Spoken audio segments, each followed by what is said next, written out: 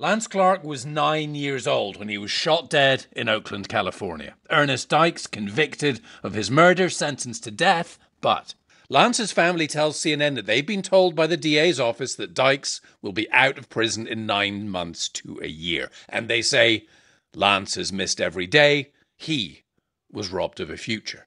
Why might Dykes get out? An assistant DA found and disclosed handwritten notes about potential jurors from the trial back in 1995. This is a male black juror. See, someone has written here, must go. Further down on this card, I liked him better than any other Jew, but no way. They just thought Jewish jurors were more liberal. As one prosecutor said, black people don't like police. There were no black jurors in this case. There were no Jewish jurors? No Jewish jurors. The DA, Pamela Price, had no comment on the expected release, but earlier she did tell us this. Mr. Dykes has spent 31 years behind bars, and so he has paid a price for that crime. She says this guy, Morris Jacobson, was among the prosecuting attorneys on the case. We know he was involved in jury selection. Yes. Unclear if a prosecutor or someone else wrote these words. He is now a judge here in Alameda County, works here in this courthouse behind me. We called a couple of times, asked for an interview. He said no. Court is over for the day. We've been waiting for a couple of hours to try and catch him on his way out. We haven't seen him. A federal judge believes this issue is much wider, that in prior decades, prosecutors from this office were engaged in a pattern of serious misconduct, automatically excluding Jewish and African American jurors in death penalty cases.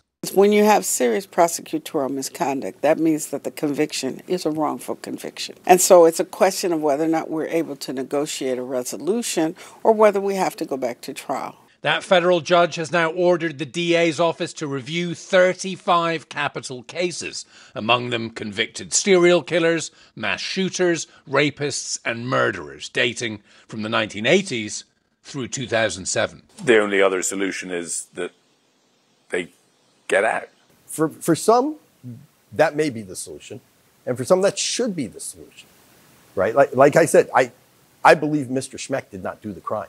Sentenced to die for killing Lauren Germain during an armed robbery in the mid-80s, the victim's daughter just spoke to CNN. He was a fun dad. He would always take us fishing and camping, and my mom worked swing shift, so he was the guy home at night. He even was the tooth fairy. She was too afraid to show her face. My biggest fear is, what if he gets out of jail?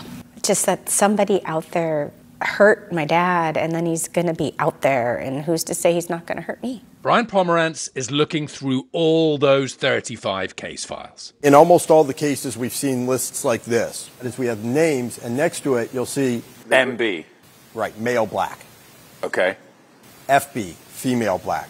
Or they were writing the race only of African Americans.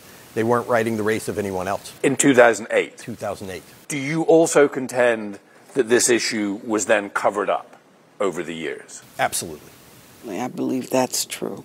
There was knowledge. There had to be knowledge. Because during an appeal in 2003, a former Alameda deputy DA testified it was standard practice to exclude Jewish jurors in death cases as it was to exclude African American women. It is ironic. They didn't want me on the jury, and now I'm the district attorney. This is from the 1992 case file of Franklin Lynch, a.k.a. the Day Stalker, convicted of murdering 3 elderly women, but during jury selection? Half B. They were so concerned about that person even being half black that they flagged it not once, twice. I mean, Franklin Lynch was convicted and is basically a serial killer. He's now somebody that should catch a break because of this? This is a tragedy on all levels, right? There are victims' families who are suffering because now these cases, 30 years later, are coming back. It is wrong. It's also wrong when Franklin Lynch doesn't get a fair trial. So that federal judge is now investigating, the district attorney is involved, the state attorney general is involved. But, you know, for those prosecutors, even if it is proved that they did engage in this kind of jury tampering, there aren't really many consequences. They can be disbarred, but frankly, most of them are retired now anyway. And in terms of the bigger picture, we were talking about Alameda County, California. but we have found instances of similar jewelry tampering elsewhere in California, Washington State, Connecticut, the South. It's really unclear nationally quite how far, quite how deep this issue might be.